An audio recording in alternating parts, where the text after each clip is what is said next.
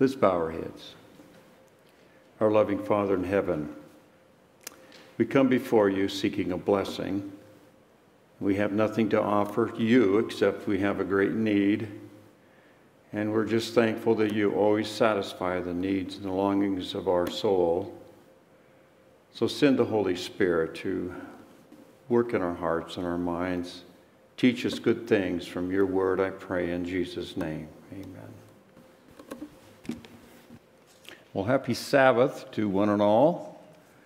It's good to be back and share with you. I always enjoy this time of fellowship. God is good, and it's interesting how things come together without any planning on our part. Carla mentioned listening to God speak, and that's kind of what this topic is about today. Listening to God, looking for evidences of His speaking to us. And He does it in numerous ways, and we're going to review a number of those things from Scripture, but also just driving down the road on the way here from where we live over at Stone Ridge. What a beautiful place to live. I love this time of year. You see the trees on either side of the road. It looks like they're just lifting their hands and praising their Creator God. And it's just a happy time to see we have irises growing out in front of our house right now. I just wish they last a little longer. They're so beautiful and fragrant. And it's just good to be alive. It's good to be alive in northern Idaho.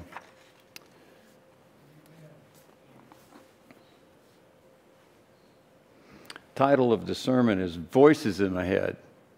Now, I hope you don't think that I'm crazy, but I think it's pretty common for all of us, to have voices in our head at times.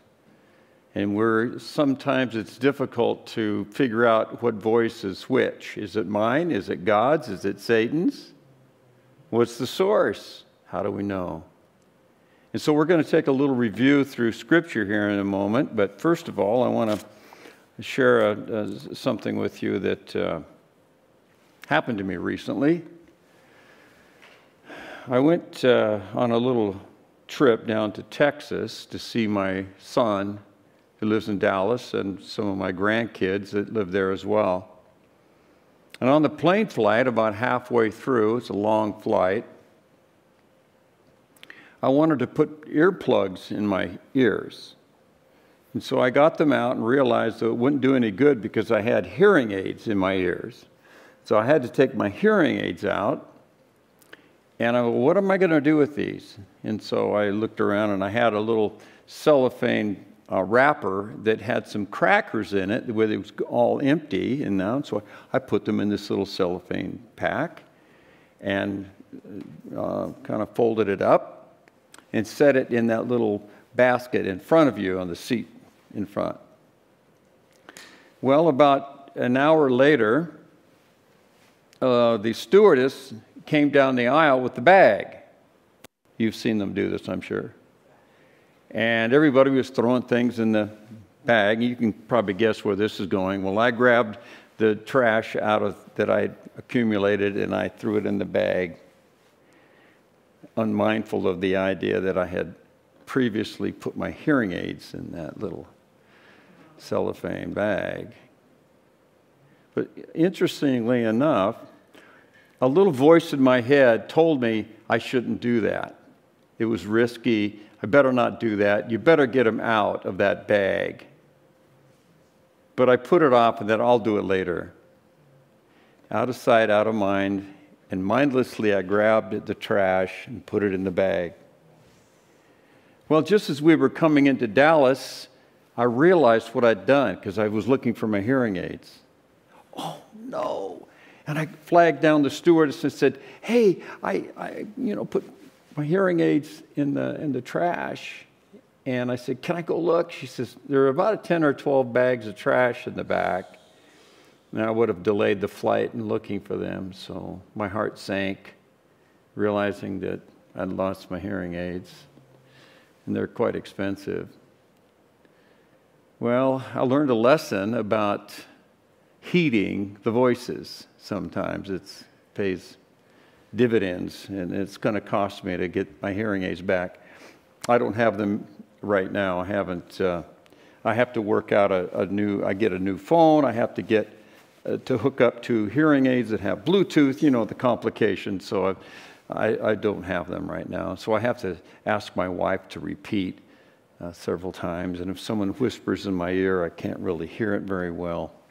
Well, lesson learned. Sometimes we need to listen to the voices in our head. And sometimes it can be dangerous listening to the voices in our heads. Let's take a look at what God did in speaking to mankind in the very beginning. What is the first thing that God said to this world? What's the first thing He said? What? Let there be light. He said, let there be light. Who was He talking to? Inanimate objects, right? And when God speaks, things happen. And you know, it's interesting that in the beginning, when He said, let there be light, if you look it up in the original language, He repeated that phrase twice. It's not let there be light and there was light. It's let there be light, let there be light. Exact same word. So what He did was He squared light. Now maybe you can follow me in this little formula that Einstein put together. E equals mc squared, right? So matter and energy are interchangeable. That's how they figured out how to make an atomic bomb. E equals mc squared. Well, right there you have in Scripture the formula for creating mass. You have the energy of the Holy Spirit moved upon the face of the waters, and God came along and squared light. Let there be light, let there be light. And there was mass. You see, that's how God does things. He does it in an orderly fashion. We follow along later and try to figure out what He did. We don't know how He does it. But when He says something, it becomes reality, becomes visible, becomes tangible. That's how powerful God's words are. When He speaks something, it becomes. From nothing, it becomes. Now that gives me hope and joy in my heart to know that He can do that with me. If He can do it with an inanimate object, He can certainly do it with me, who am created in His image. So if we have problems in our life that we think that are overwhelming us, think again. When God speaks, good things happen. And they don't take a long time to happen. Sometimes things seem like they take a long time. But God speaks and it's fast, it's done.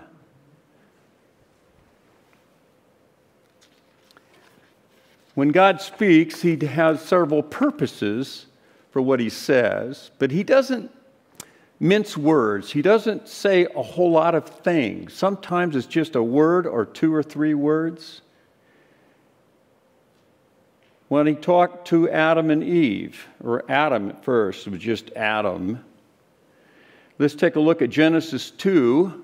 Turn in your Bibles to Genesis 2, verses 16 and 17.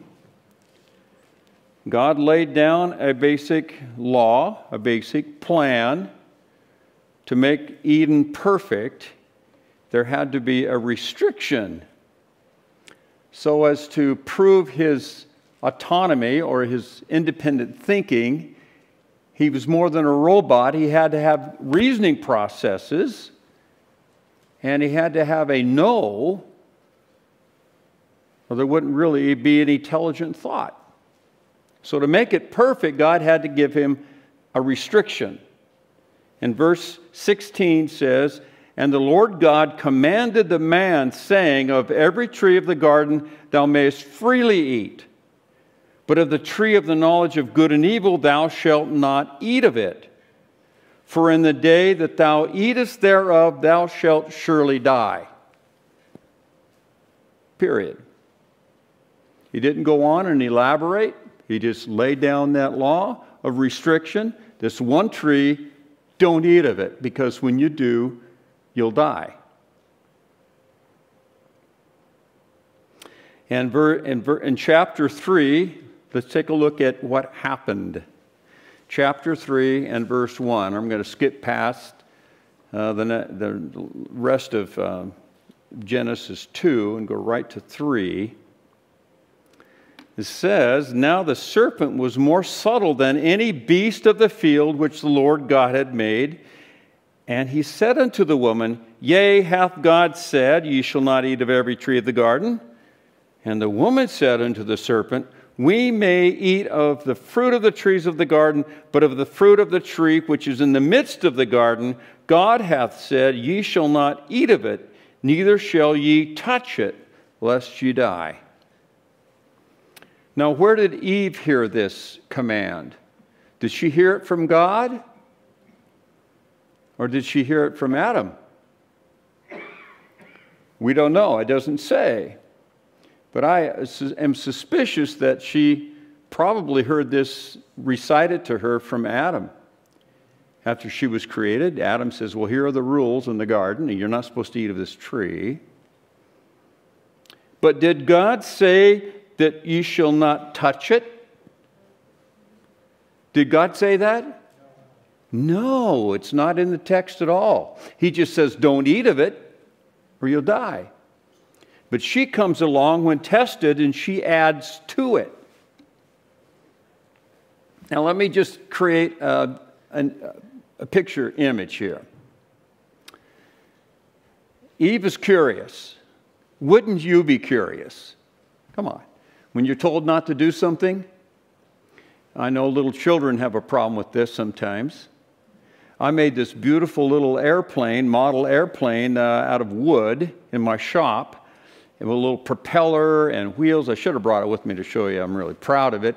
It's a cute little toy for the kids. And I came into the kitchen where my grandson was standing a few years ago back down in Dallas. And he was about 3 years old. And I said, Raymond, I made this in my shop, and I'd like to you can use it. I'd like to see you play with it. But here are the restrictions. This is heavy, made out of wood. It's not meant to fly. It looks like an airplane, but it's really just to be played with on the floor. It has wheels, and you can, zoom around on the floor and turn the propeller and make it a lot of fun. But don't throw it. And I handed it to him. Mistake. I should have laid it on the floor. But he took it and instantly threw it across the kitchen, banged into the cabinets. So up on a shelf high above where he couldn't get to it is where it went. And it's still in good shape today as a result of that. I told him exactly what he was not supposed to do, and that was exactly what he did immediately. Well, it wasn't instantly that Adam and Eve got to this point of the temptation. But that restriction in and of itself may have caused some curiosity. But God built into our brains thinking processes that consider things. And we have these conversations with ourselves. And we know that there are positive and negative influences with good angels and bad angels. You've probably seen them where they'll sit on one shoulder or the other and whisper to us. And it's not exactly like that. But here we are, hearing both sides of an issue, thinking about them, making decisions based on empirical evidence. And Eve was curious enough to wander away from her husband and out into the meadow that came nearby the middle of the garden where that tree stood. And she wasn't going to eat of it. She was sure that she wouldn't. But she wanted to take a closer look. She was curious. And so she walked a little bit closer to the tree. I'll use this as an example here. And she looked at the tree, and wow, it's beautiful. Sparkling fruit of silver and gold, and she could smell the fragrance of the flowers that it also produced. And as she looked at this tree, she was startled to see one of her fellow companions in the garden. She knew this serpent, probably named it. We don't know for sure, but it didn't frighten her because they were beautiful and they would communicate and probably come and sit on them and wrap themselves around them in an affectionate way. So she wasn't afraid of this serpent. Beautiful wings. And as she looked at it and looked at the tree, suddenly it started talking. Well, I would have run immediately, wouldn't you, if you heard some animals start talking? But apparently she was all the more curious when she engaged in a conversation with this animal, this creature that normally wouldn't talk. But this demon-possessed creature convinced her that because he ate the fruit, that's how come he could talk. So there was added benefits in this fruit. We don't know how long the conversation went on, but it certainly involved some thinking processes in her mind. And she had a plan. See, she didn't want to go against God. She didn't want to be deceived. And so she developed a plan. She took God's command and she enhanced it. She took God's command to say, don't eat of it, and she added, or don't even touch it. And so when she got up there and to the tree, don't touch it or you'll die, was her addition to the command. And so the snake, filled with the devil, got smart and put the fruit in her hand. So by her own admission, she'd already sinned. If she said, don't touch it, but she was still alive. And so she rationalized even further. And she realized that there were three things that went through her mind. It looked like it was good for food, and this is in verse 6, chapter 3, verse 6. It was pleasant to the eyes, and it can make one wise. This rationality went through her mind. The voices in her head said, well, I'm not dead. It's in my hand. I may as well take a bite. I'm curious about that. And so she did. She didn't listen to the voice of God. She listened to the voice in her own head, the voice of rationalization and reasoning. This is what gets us in trouble when it comes to temptation. We think about it. We rationalize. We linger. We allow ourselves to be influenced to do something dead wrong, and we know it. And yet we block that out because of our own inner considering that goes on. Now, God says something after this event where Adam, and it's a whole other story why he did what he did. He knew what he was doing. She was deceived. He considered her more important than God's command. He loved the creature more than the Creator. And so he went along with it. He said to himself, well, I'd rather die with her than live without her. That's a whole other aspect to this. But look what God says next after this happened. He went looking for them. Of course, he knows everything that happens, right? In real time, God knows everything. He notices everything. Did you know that in him we live and breathe and move and have our being? And in him all things consist. Do you have any concept of how vast the universe is? This new Webb telescope is peering back into time and seeing how enormous it is. There seems to be no end to it. And yet he holds it all up. Every bit of it, from the smallest atom to the greatest galaxy. Yeah, it's hard to wrap your mind around that. So God knows everything. He knew every little argument that was going on in their minds, all the anxiety that they were feeling. He knew exactly where they were, and yet he talks to Adam as though, hey, where are you? And that's what he said. That's all he said was, where are you? I want to suggest that a lot of the conversations in our mind are involving that very issue. Where are you? You ever stop in your mind, you wonder where you're at? Where you're at with the Lord? Where are you at with other people? With your spouse or with your children? How do you stand, in respect to them? We're a combination of all kinds of things, emotions, and we're constantly wondering where we're at. Are you wondering how are you going to be in the time of trouble? You know it's coming on pretty quick. And I'm not trying to spell a whole bunch of, or spiel about, a lot about that, because we all know it. It's coming. It's coming sooner than later.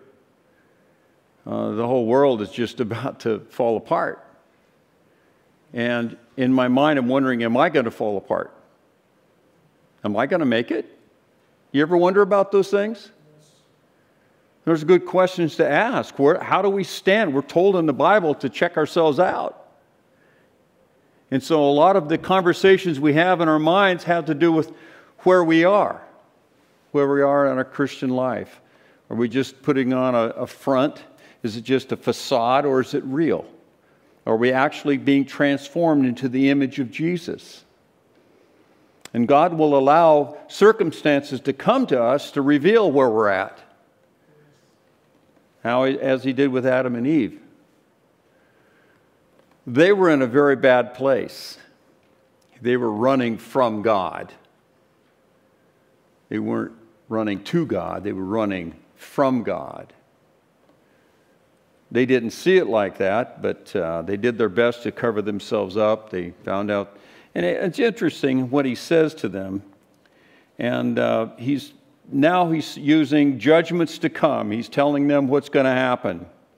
Who told thee that thou wert naked? Verse 11. Who told thee thou was naked? That doesn't seem to fit. Does it make sense? Who told them they were naked? As they're putting fig leaves on? Well, didn't they tell themselves? Didn't they just realize that they were naked because they lost the robe of light? Hast thou eaten of the tree whereof I commanded that you should not eat? No, God wanted them to confess. He gave them an opportunity to confess, to repent. And what did they do? What did Adam do? It says, the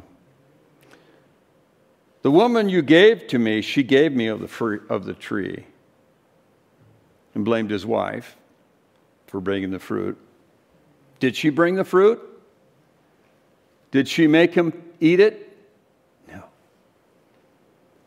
And the Lord said unto the woman, what is this that thou hast done? And the woman said, the serpent beguiled me, and I did eat. And the Lord God said to the serpent, He's talking to an animal here.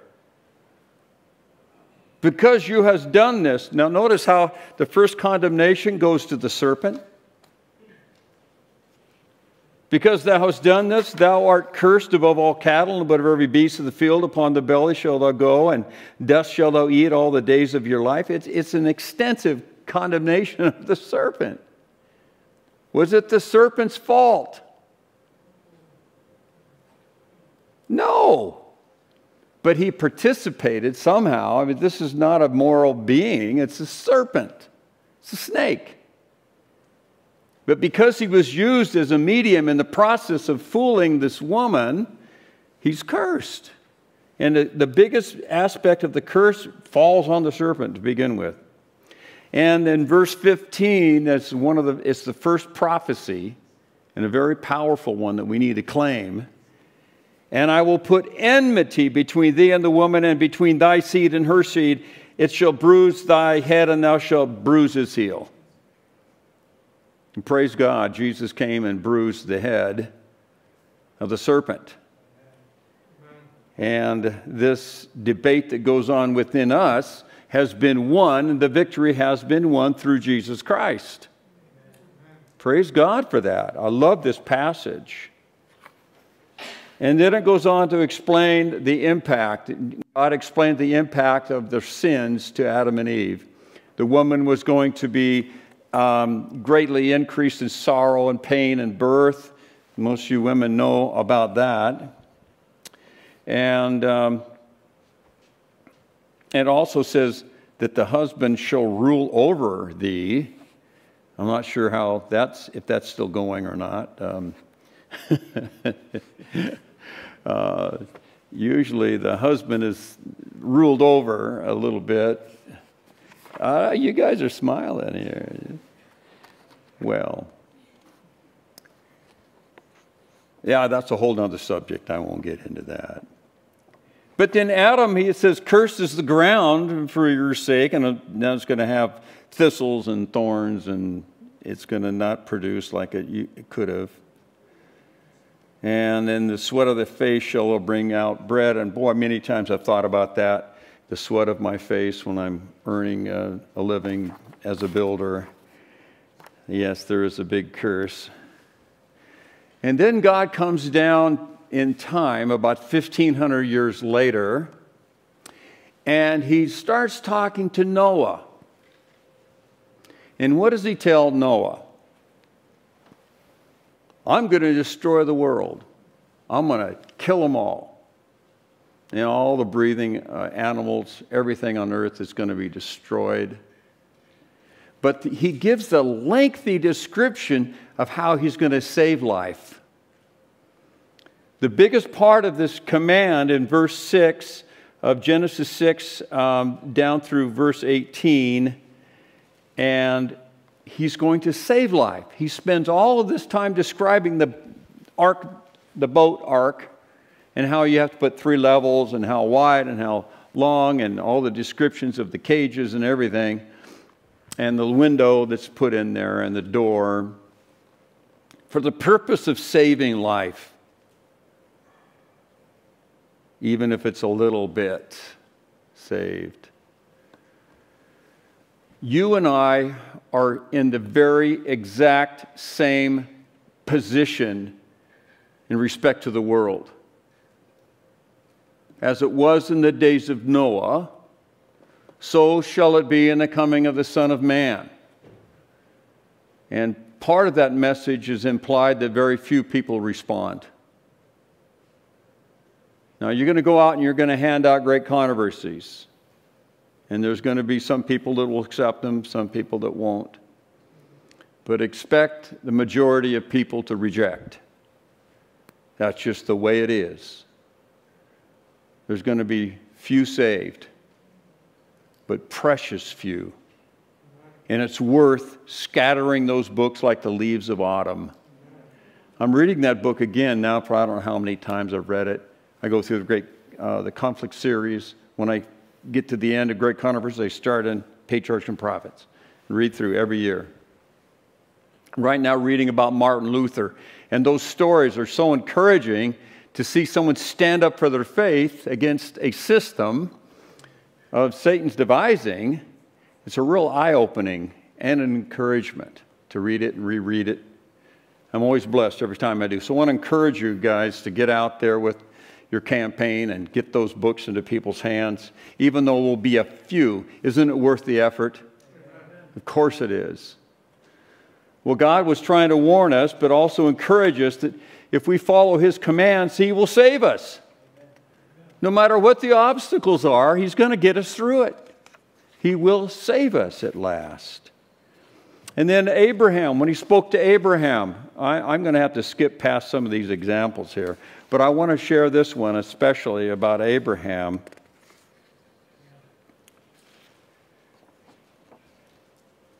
Abraham had sinned.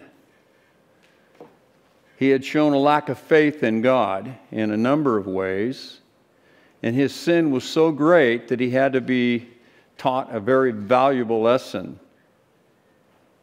And now Abraham had a special relationship with God that I don't understand. I want that. It's like Enoch had. He walked with God so close that it was closer to go to heaven than earth, and he went to heaven. Abraham finally had his son after many years, after the promise. And when he followed God's command, he had the son that was the son of promise, and he grew up to probably in his teenage years. And then God comes to him one night, and he says, "Take now thy son, thine only son Isaac, whom thou lovest," he adds that part there, "and get thee into the land of Moriah, and offer him there for a burnt offering upon one of the mountains which I will tell thee of." And that's Genesis 22, verse 2. I can't imagine how hard that would be. It's impossibly hard. In the first place, those voices in his head. Is this God telling me to do this? Are you sure that God would tell you that? That's what the heathen do. We're commanded never to do anything. Thou shalt not kill. And the only killing was allowed with the sacrifices, and that was part of their worship. Take his son? He didn't even tell his wife because he knew that she would stop him from doing it.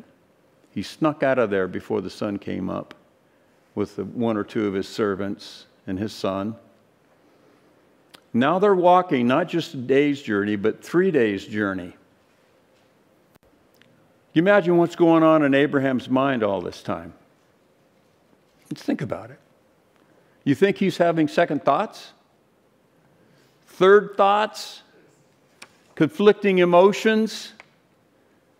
Let me tell you a little bit of how conflicting those emotions were.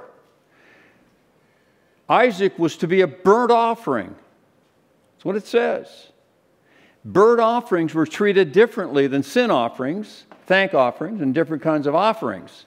A burnt offering was an offering of dedication, of dedicating the life to God.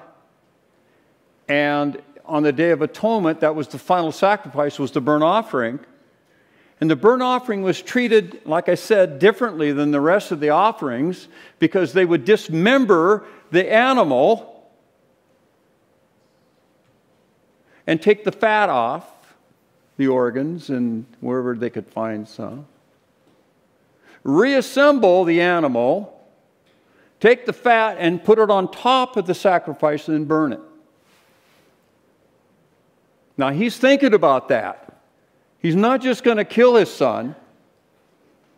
He's going to have to go through that. Is that horrible? It's the most gruesome, horrible thing you could imagine.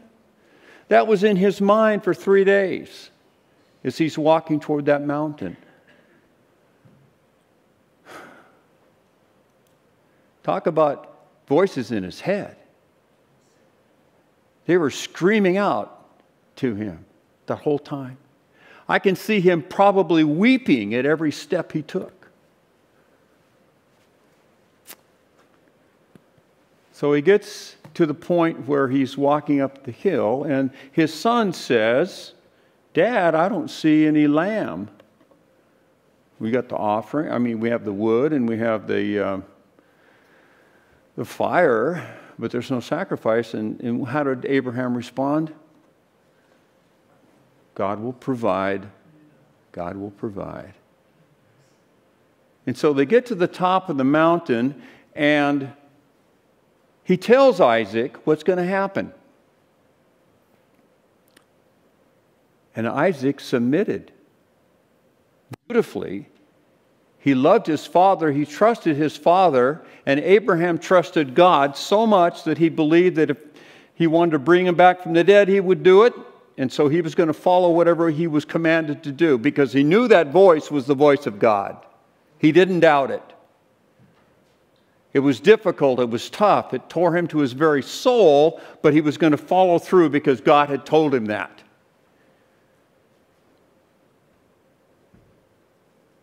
And here Isaac lays down on that pile of sticks, submitting to this process. He raises the knife, and it was, the angel grabbed it and stopped him from doing it. And God said, now I know. Now I know.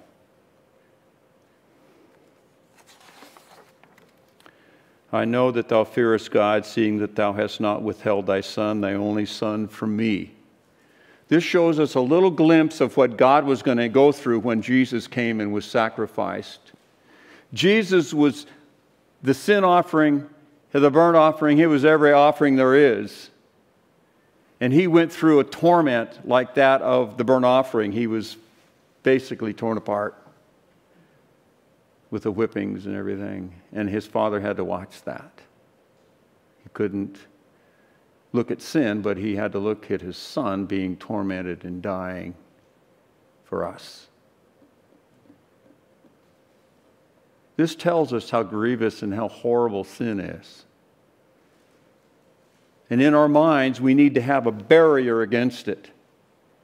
When Satan comes with his little sophistries, we need to push back with the Word of God and say, thus saith the Lord, I will not eat of that forbidden fruit.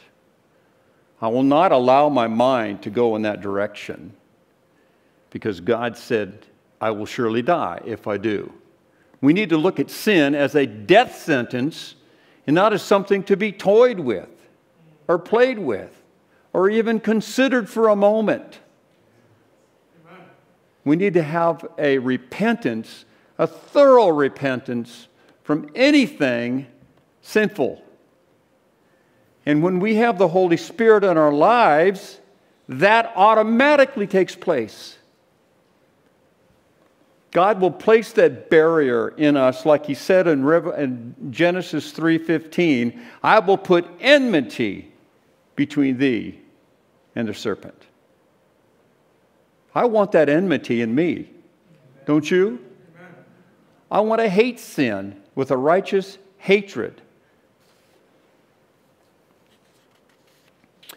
Now, remember the discussion between Abraham and Isaac, and they talked about the sacrifice. It was mentioned God will provide a lamb, or where is the lamb? It was talked about as a lamb, but what did they end up getting? A full-grown ram was provided. Remember, it wasn't a lamb up there. It was a ram, showing how abundant God's forgiveness is. It goes beyond the lamb to the ram, the greatest of the sacrifices. The ram and the bullock were very similar in that respect. Now, I have other examples. It's already after 12 o'clock. Can I go a little longer? Is that okay? If not, you can just... Good potlucks here. I know. Samuel. Let's take a look at that. We mentioned his conversation with God. Samuel in chapter 3, verses 9 and 10. Therefore Eli said unto Samuel, Go lie down, and it shall be, if he calls thee, that thou shalt say, Speak, Lord, for thy servant heareth. So Samuel went and lay down in his place. And the Lord came and stood and called, as at other times, Samuel, Samuel. Then Samuel said, Here am I. Speak, Lord, for thy servant heareth. Now, I'm going to tell you a little story about something that happened to me one time that was a confirmation and an affirmation in a way, and also a life-saving experience. Charles Lawson and I were good friends and co-workers in a ministry back in the 1980s, and we would drive around the country to different venues, Uchee Pines and Loma Linda University, and different places and churches, and do outreach programs. And we were driving out through the barren wasteland of Kansas one night, and we decided we were going to drive straight through from where we were to our destination back at Portland, Oregon. And so we traded off. Every 4 hours we would be driving, and then the other person would drive, and we'd lay in the back of my Peugeot station wagon and try to get some sleep. I don't recommend doing this, but we were trying to save money on hotels and things. And in the middle of the night during my shift, about an hour into it, I just couldn't fight it anymore. I was so tired. And I went to sleep, driving down the freeway. And I was dead asleep. I didn't wake up until I heard my name called out.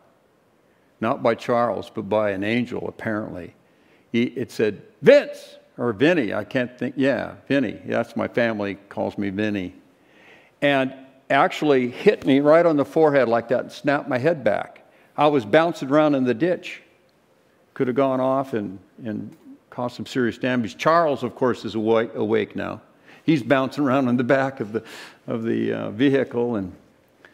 But I actually heard my name called out, and it was like someone slapped me on the forehead to wake me up.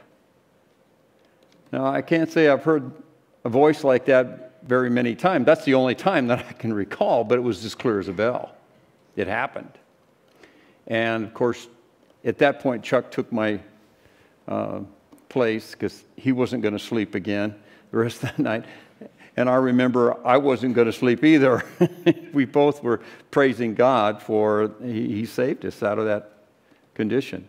Sometimes God has to speak real loud to get our attention. And sometimes He has to whisper to get our attention. God will do what it takes to get our attention. Sometimes with a loud voice, a slap along the side of the head. But it's all in love that God does these things.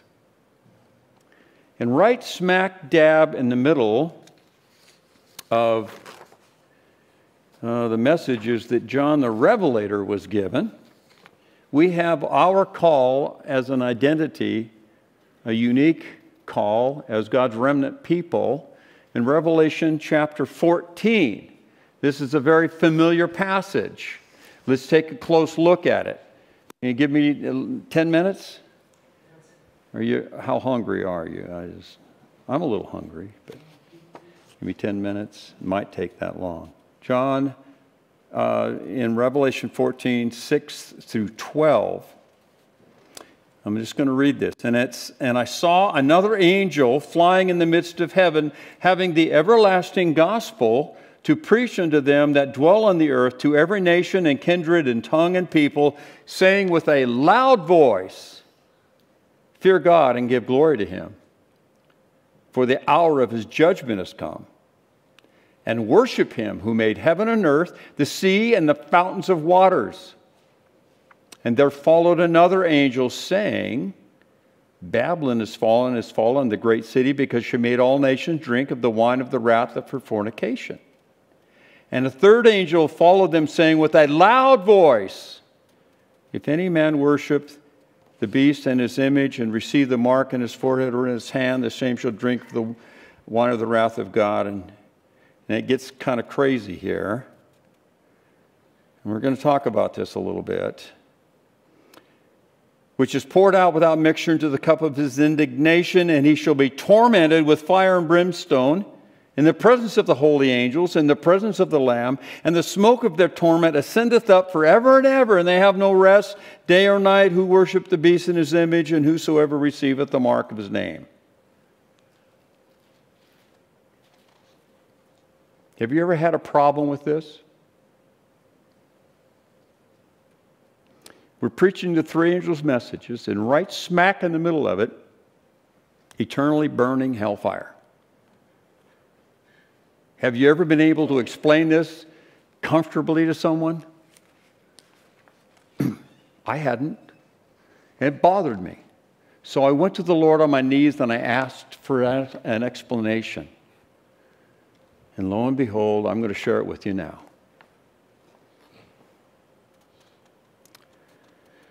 The smoke of their torment ascendeth up forever and ever, and they have no rest.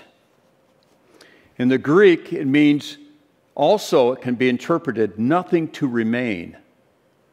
And they have, now doesn't that make sense?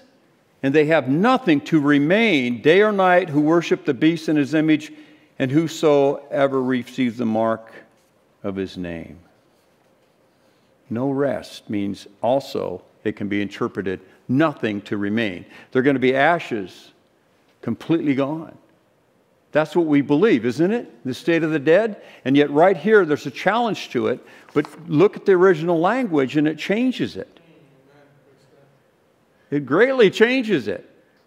And you can show this to anybody. It's right in the concordance. Just pull it out and say, well, these words were mistranslated here.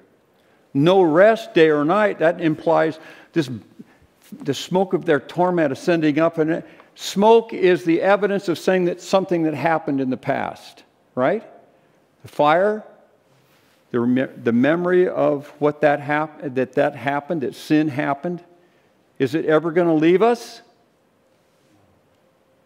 We're not going to dwell on it, but will it ever leave us? No, because Jesus will have the marks in his hands, the scars from the thorny crown, and the mark in his side from where he was pierced. Those are going to remain. The memory of what sin cost will go on, but only in the context of love, not in the context of a torment day and night. See how different that is? But notice how there's a loud voice twice. There's 3 angels, but only twice are there loud voices. You ever wondered about that? The first one is loud, very noticeable, Creator God. Trust God the Creator. The gospel of Jesus Christ. Then the second voice is not loud. Why not a loud voice the second time? And there followed another angel saying, Babylon is fallen, is fallen. Has there ever been a time when Babylon was not fallen? By definition, wasn't Babylon a pagan belief system? So it's in a fallen state, right? But now it says Babylon is fallen, is fallen. And look it up in the original language, that means to alight. Fallen is like a bird with the talons, and it comes down and alights on the prey. That's what it's saying. It's on the move because it made all nations drink of the wine of the wrath that fornicated. In other words, the unity of the world in favor of this Babylonian system is why it's on the move. That's what it's saying, but it's not saying it in a loud voice. It's saying it just to us, to understand what's going on. We're the ones that this second message is targeting to. When you see the whole world uniting under this papal movement,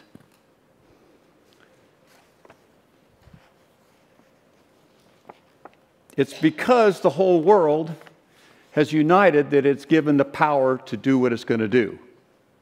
Do you see that whole unity coming together right now?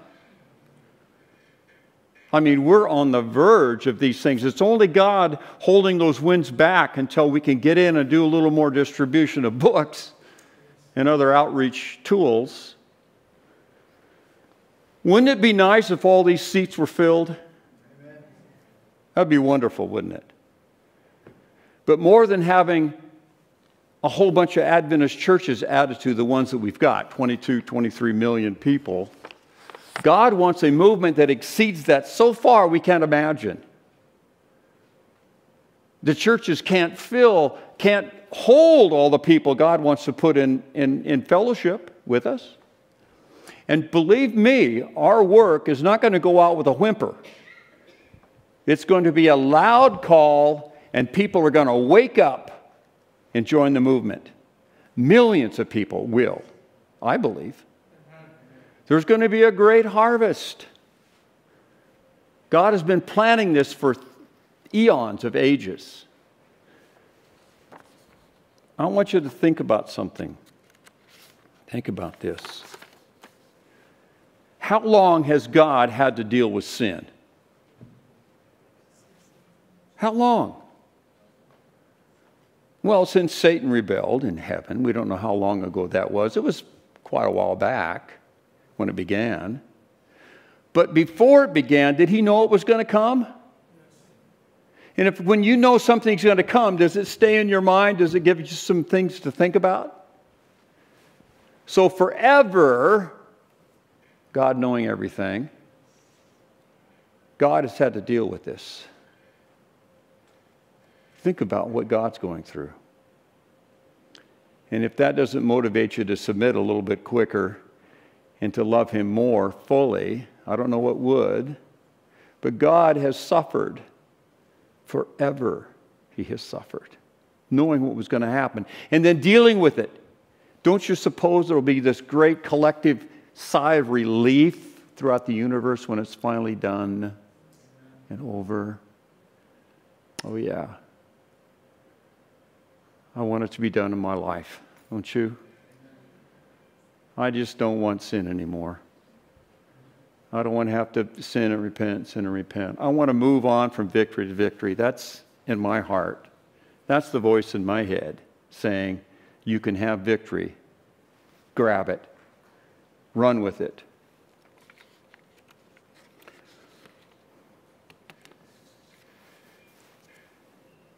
There are three things I want to mention in regard to these topics. We need to hear the Holy Spirit speaking to us. This is the way, walk ye in it.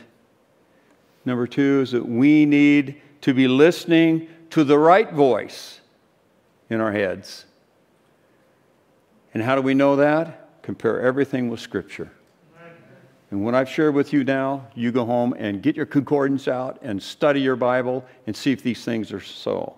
Don't trust me. Trust the Word of God. We need to trust and obey, for there's no other way. You know the song. I love that song. To be happy in Jesus. I'll leave you with a story about, I don't know if I've told this before, but that's okay. I'll tell it again, and some of you weren't here then anyway, so I don't remember what church I tell stories in, so forgive me. There's a story of a burning apartment building. This guy was awakened in the night to the sound of fire engines and alarms going off, and he was up about the 4th or 5th floor in this big apartment building, and he went to the window and looked out, and he could see flames, the orange, blue, or orange and amber color of flames, but it was in the glass across the street reflecting it was on his building. He looked up and he saw flames, and looked down and he saw flames in the building. And he didn't know what to do. He started to go out the door and down the hall, and he was hit with a big billowing smoke. He couldn't go because the staircase apparently was on fire, and so he went back into his room, and he thought, wow, I don't know what I'm going to do. It's 50, 60, 70 feet to the ground, and maybe I can make it. I don't want to burn to death. And so he started climbing out the window, and he heard a voice. It said, no, go back into the middle of the room. And he said, wow, that's weird. Where'd that come from? But he thought, okay. And so he went back and he stood in the middle of the room, and it got a little more smoke came in the room, and he had to get down on his hands and knees because the air was a little cooler down there and he could breathe a little bit. And he went over to the window again in desperation, and the voice said, no, go stand in the middle of the room. Go back to the middle of the room. And he went back there and obeyed the voice.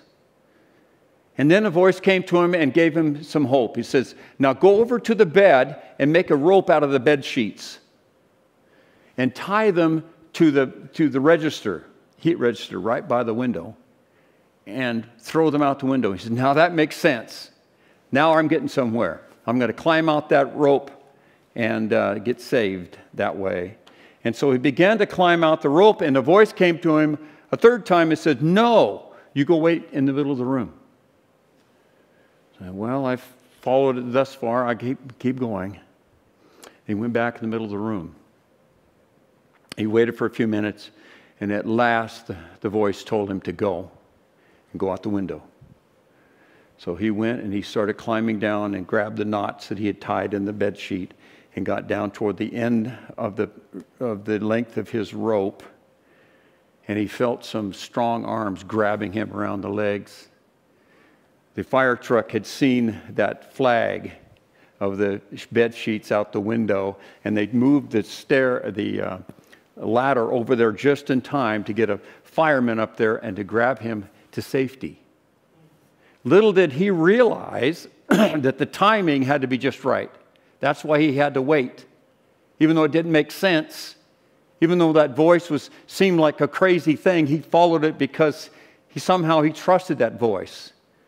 Probably the voice of his angel. By the way, when we get to heaven, we're going to recognize their voices. That's kind of an awesome idea, isn't it? So, unfortunately, there were 27 other people in that apartment building that didn't make it out. A lot of them did, and some of them didn't. Was God speaking to those other people? Or were they just not listening? I think that's the way it is in this world. God is speaking to everybody. We can recognize His voice if we have a habit of listening and following that voice. We will know that voice. We can trust that voice. That's what God wants us to do. He wants us to trust and obey. Trust and obey. We can trust Jesus. Someday we're going to have to run to the mountains. We'll be fed by ravens or manna somehow, but we're told that our bread and water will be sure. Don't worry about stockpiles of food and things. God will provide for us. He'll get us through this.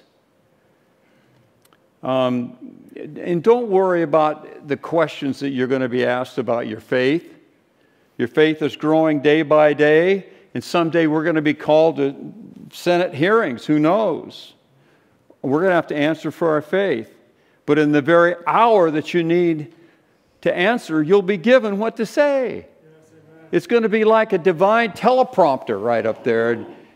We'll see in golden letters the words that we should speak. That's what happened to A.T. Jones when he went to the Senate hearings about Sunday laws. They wouldn't let him take his notes, and he saw them on a banner behind the people that he was addressing. He was told what to say. We can trust God through whatever comes our way. We're going to make it. We're going to make it out of this world and into a better world. Are you ready for that? Boy, every morning I'm more ready.